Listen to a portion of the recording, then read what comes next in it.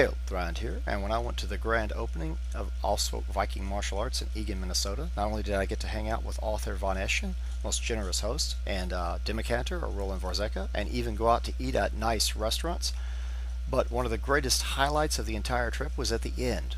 We actually went to Arms and Armor.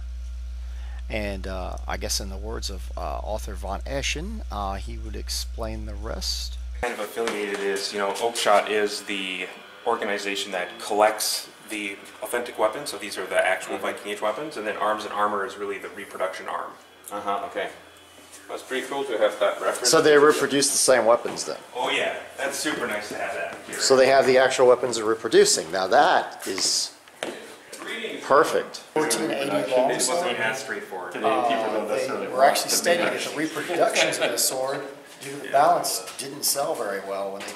No, it wasn't the balance. Well, the balance is somewhat, but the reduction of the grip circumference. Oh, that's what it was. That was the reduction. A lot of people didn't like it. They thought it was too tight. Yeah. They thought the grip was too tight. Sorry, I misunderstood what he was going to say. I was going to say that the blade feels beautiful to me. Yeah. Point of balance. Oh, you need help, Chris, or It's not? not extremely heavy, in my opinion. Okay. Yes, also because people tend to fist grip stuff. I can't really grip the handle because it is the original handle.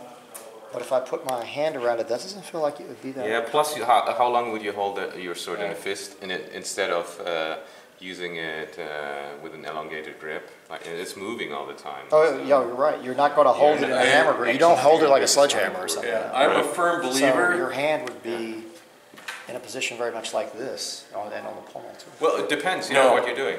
I don't touch it. Oh yeah. I mean, you're messing up your sword play if you're Don't grab the pommel at all. 3227A says, do not hinder the pommel. It doesn't say anything about turning, it doesn't say anything about grabbing, it says do not hinder the pommel. So if you think about it, in the process of use of the sword... But then he's talking about a strike. Yeah, I was talking about when it reaches out. I wasn't talking about why you're actually in use. Think about going to the turn. How tight it is. Thrand. Yeah. Think about going to the turn. Okay, as you turn that sword, that back of that grip is just moving back and forth in your hand. You should not be making contact. Ooh, because it will hinder your... Yeah, you're hindering your turn, right? So the only time that backhand really needs to be on the longsword is that contact point. That's when you stabilize it, so yeah. Yeah, that's and I create the triangle and I see what you're saying. So you're basically, I can't do it with the glove. So you're basically more or less clamping the throat, the neck above the pommel.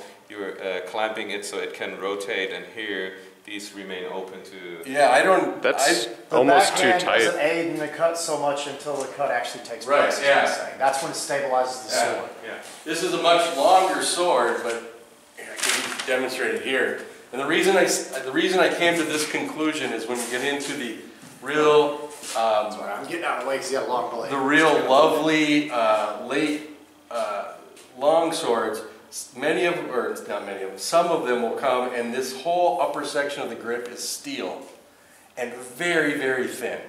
Correct. Right? I got a reproduction in the other room I can show you. I'm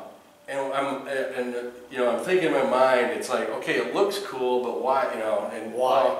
And then I start playing with it, right? I start playing with it, and it was at the same time I was figuring that four-ring out, and suddenly if my thumb's here and I'm turning, then this backhand just floats. Oh, yeah. Right?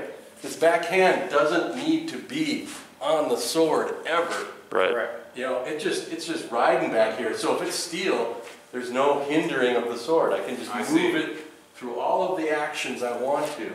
And the only time I really need or desire to have that contact is when I'm coming in and doing my action. And put the tension on it to apply the brace to the sword to cut, to give the sword extra power. Yeah. That's basically this moment where you tense up. And that's when if you swing the sword, it also helps you control the sword. When you blow the paperback on it. So you don't really have to have it tied on there unless you're actually either controlling the sword. That moment when you actually hit it. I like that idea. It makes perfect sense. Yeah. That's... And it creates a much more fluid action of the sword. And it also will work on the pommel. You see the etching around the reduce fluting. the stress on your I guess floating would be the proper term. wrist. Very, very beautiful. It's one of the concepts I find hardest to teach to my beginners, I believe so. is that idea 24. of holding it Tightly loosely by in the front hand and not at all with the back hand. Wanted to show that in the cruciform design that it has, it also has a cross on this side. Looks like it's stamped into the blade. It's stamped in or etched in, you would say? Probably stamped, right? It looks like it was stamped in. Correct. Looks like it was stamped when it was made. Is that a stamp? The Apologies, what? Is that a stamp? It looks like it was stamped in the cross. Yeah, oh yeah, it's stamped It's stamped in. It's not etched in. It's Yeah. stamped in. It's a And it's pu- stamped it's a on both punch. sides. Yeah, it's a It punch. Punched on both sides, but opposite of the blade. But it looks like the cross, actually, as if you were holding the sword up as a cross. It matches it. I found that interesting. I love the blade geometry and the shape. Nice broad blade. Do you have one of these on the rack? I don't know. I think I sold it. Okay. That one that we were taking pictures of? Yeah, I think we sold that. Okay. And the pommel is loose, so you can kind of see how wide the tang is. And how the blade fits in. And it's just kind of a long groove. Yeah, long groove, very shallow. Long groove, very shallow. And it's pretty much a straight rod other than the rectangular piece that comes from the quillion, and it kind of bulbs out a little bit, and it does the same fluting as the palm. Beautiful sword. Does this one have a name? We call it the Schloss Erbach sword because it's said to have come from the armory of Schloss Erbach. Oh, excellent, excellent.